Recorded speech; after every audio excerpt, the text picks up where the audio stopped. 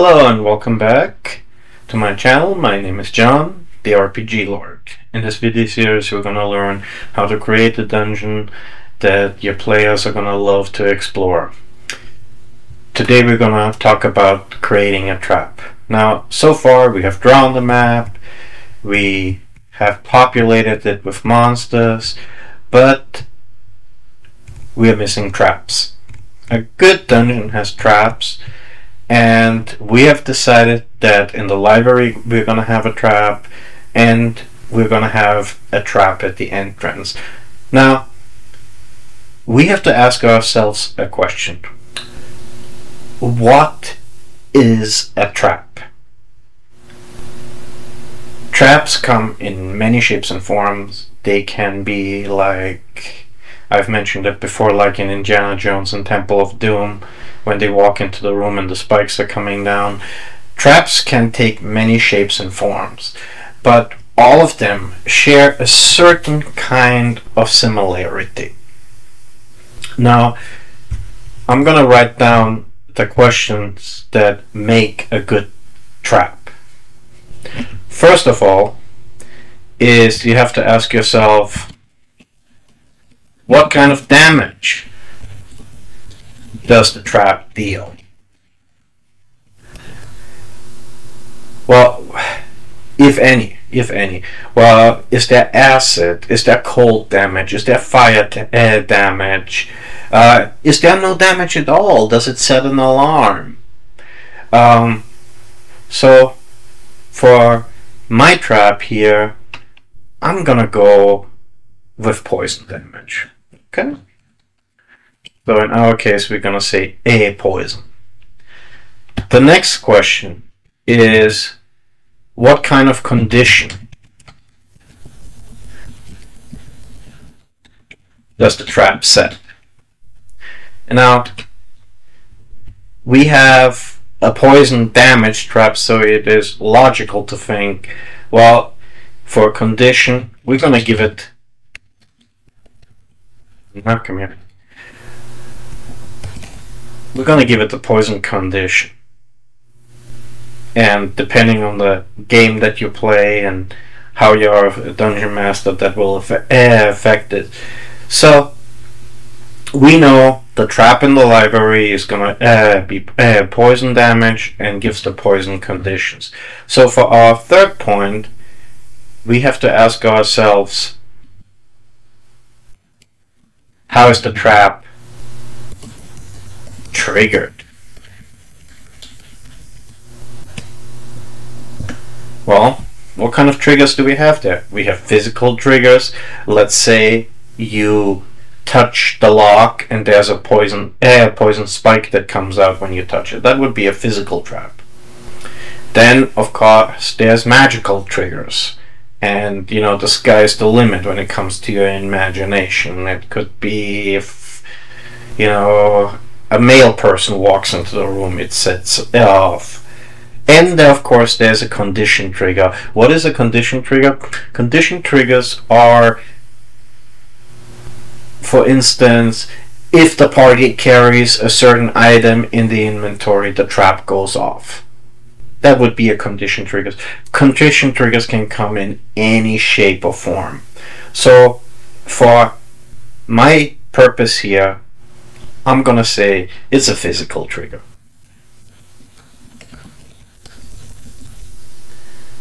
And once we have this all together, we're gonna design what kind of a trigger it is. Now, could be like, you know, a thin glass that breaks. Could be a, you know, a dart, whatever, but it's gonna be some kind of physical trigger. Now, obviously, if your heroes are aware of traps, or they are just plain out smart in searching, is then we have to ask ourselves, how can the trap be detected?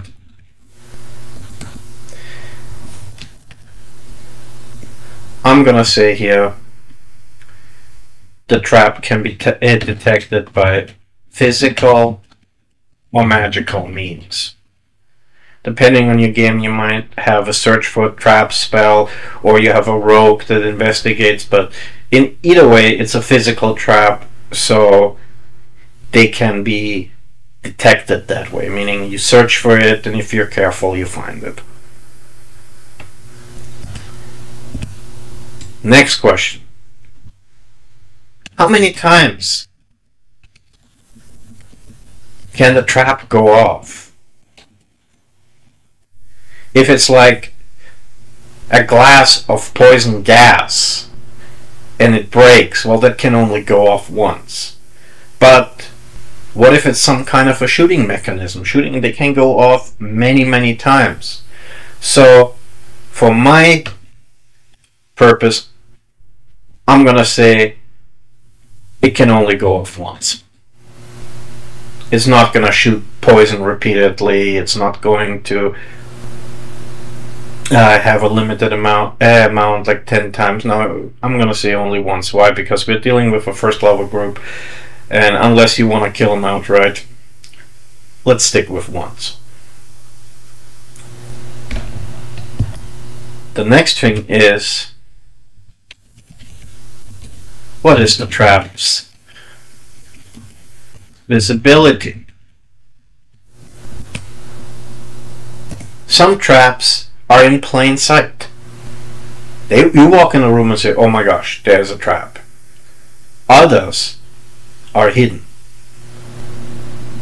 Why would I say that the trap can be in plain sight? Because it encourages role playing, it changes the group. So don't automatically say, oh my god, why would I make a trap, hidden? Sometimes a visible trap leads to a much better game, so don't discount, visible traps.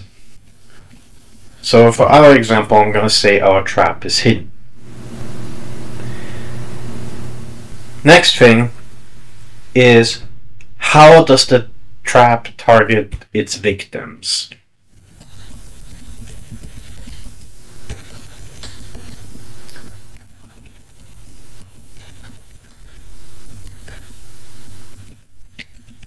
Victim or victims?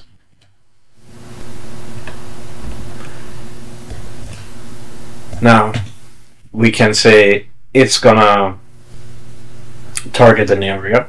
We're gonna say it can, target a condition. We're gonna say it's fixed targeting, like one direction, one side. That's like your floor trap. That's a fixed targeting area. It can't be moved. And of course, there's always magical triggering.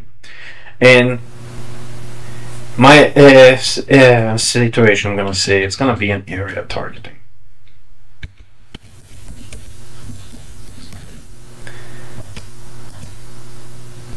Now, we have covered the basics of the trap, so now we're gonna decide how lethal this trap is gonna be, or let's call it lethal. Yeah.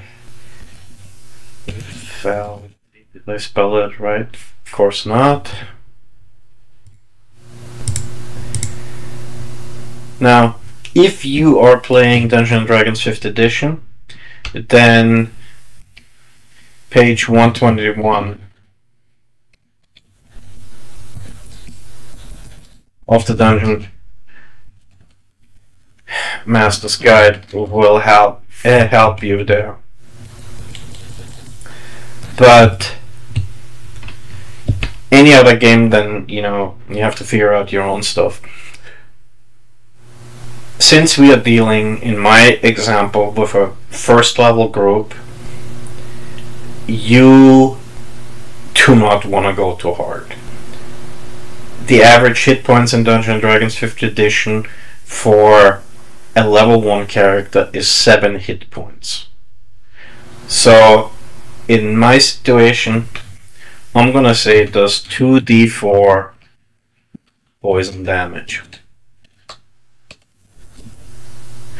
Only in absolute extreme cases, if I roll 2d4, this will kill the person. Otherwise, it will be a setback that's gonna stop someone, think twice about investigating again in the future and be careful, but it's not gonna outright kill them in 90% of the situation.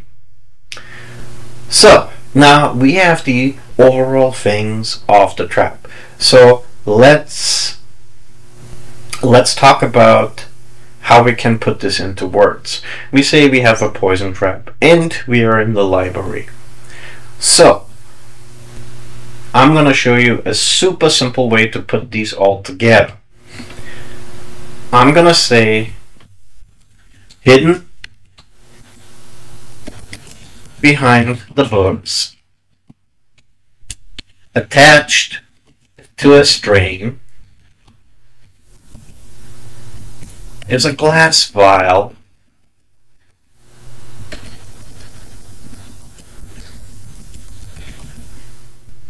with poisonous gas.